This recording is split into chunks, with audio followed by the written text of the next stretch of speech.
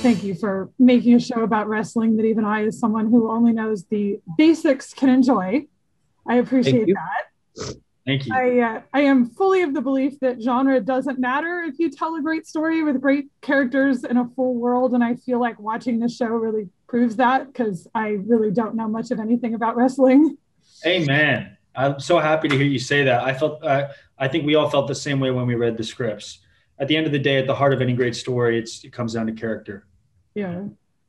Well, Stephen, because you came to the show as such a fan of wrestling yourself, was your bar set that much higher for what you wanted it to be and what you wanted it to continue to evolve into? From an evolutionary perspective, I haven't really thought about that. I mean, we're still trying to bring the first season to the world. But I mean, my goal after reading the scripts was to just put what was on the page on the screen in the way that I saw it, like in my mind's eye. And I think we did that. You know, I think that we created a really rich world that, you know, is a love letter to professional wrestling and the men and women who do it removed from the spotlight and the glitz and the glamour of WWE or AEW. You know, it's shining a light on a really important and integral part of professional wrestling that not a lot of people know about. So I think we did a good job, and, you know, but time will tell. Alex, what made you want to take on Ace? What was it about him as a character that made him appealing to you? Was it that he is so flawed? Absolutely. You know, you hit it on the head. It's why I had to interrupt for a second. It was just, I'm so happy to hear this, because I hear this time and time again. Like, I don't know a lot about wrestling, but I love this show. And I agree. It's at the heart of any story is characters that you can see yourself in. I mean, who can't relate to busting their ass to put food on the table for their family or wanting more out of life? Why I loved Ace so much. And I was so grateful that when the offer had come in, I was like, this is a character I have wanted to play my whole life. You know, this guy is just, I see myself in him in so many different ways. He's just an explosive personality in comparison, but, you know, he's just an elevated version of these emotions that I've felt for sure. And I've just loved what a roller coaster of emotions he is. And when you take a character who's so colorful and then put him in a world that's even more colorful, I think you're onto something really, really special. You both come off of shows that were really physical with Arrow and Vikings. How does the physicality and the stunt work that you have to do on heels compare to what you've done previously? Did any of your past work prepare you for this, or is this very different? I don't think that nothing prepares you for professional wrestling. It's a one-of-one experience. Nothing prepares you for hitting the ropes. Nothing prepares you to just that first time that you get in the middle of the ring and they go, all right, fall down. What? Fall down. Hit the mat hard, except don't get up with a concussion.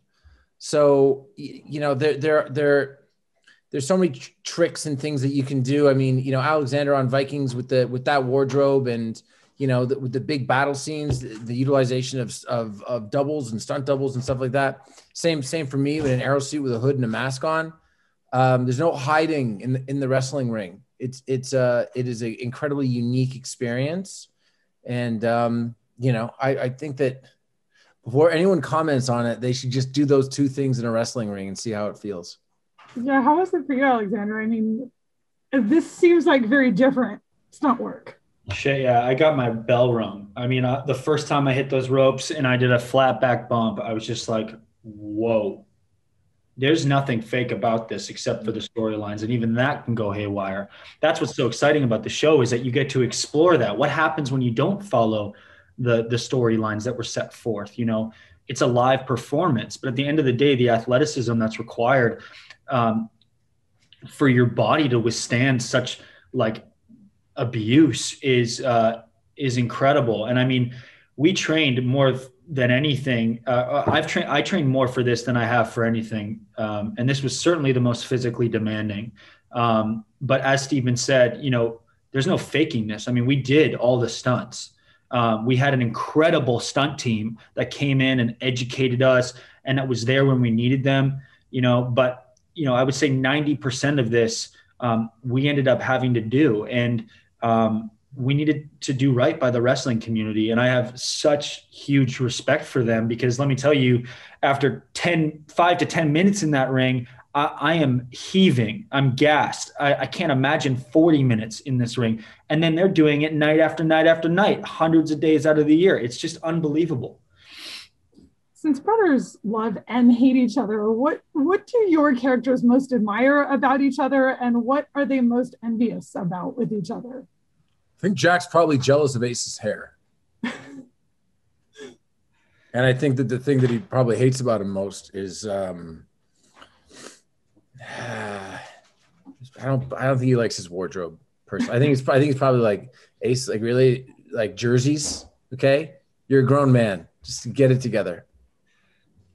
I think Ace, when he looks at Jack, he sees this macro mindset. If you were going to put this into terms of people that actually live, like, Jack's on his way to becoming Vince McMahon. Ace is on his way to becoming Shawn Michaels. Whether or not that happens is up to the storyline. But I think that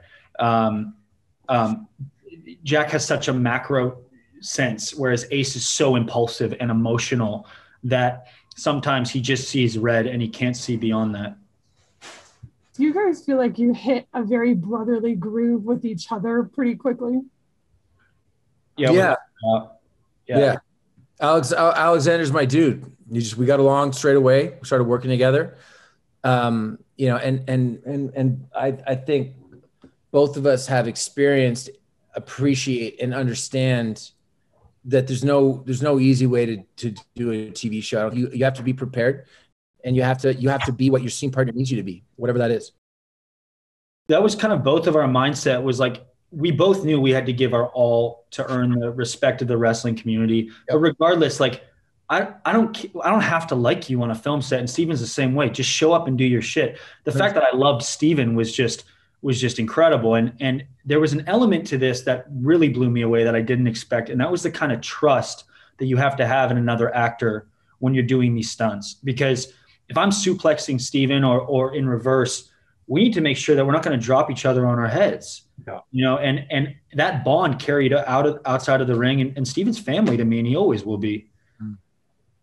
How do you guys feel about spandex now? Do you have a new appreciation for spandex? Do you have a deep hatred for spandex? I just gotta stop skipping leg day. Yeah, no skipping leg day. I've always loved it, and frankly, I've been looking for an excuse to wear it more often. So, I'm good. I'm good. Bring it on. Seems like it'll raise the expectations for Halloween. Yeah. That's when you made it. You got a bunch of people on Halloween dressing up in spandex. Our costume designer, Laura Bauer, was just phenomenal on this, though. I mean, once you put all that stuff on and you enter the ring, I mean, you really feel like you're in the world. Is there a real wrestler that either one of you or both of you would like to have come to a guest spot on the show? Oh, man. I've been begging Adam Copeland because he's a friend of mine, and he's one of the greatest heels of all time. He's in the Hall of Fame, and I leaned on him a lot just in preparation for this. He was Edge. So I've been like, Adam, man, we got to have you on the show. We'd be so lucky to have you. So hopefully if this continues, I would love for him to come on. Oh, we're not paying him anything. Give me Becky Lynch. Becky Lynch. I'd love to have Becky on the show. Well, awesome. Thank you, guys. I definitely love the female characters on the show, too. So I think more of that is also awesome. Yeah. Thank you so much for talking to me about it. Thank you. Thank you.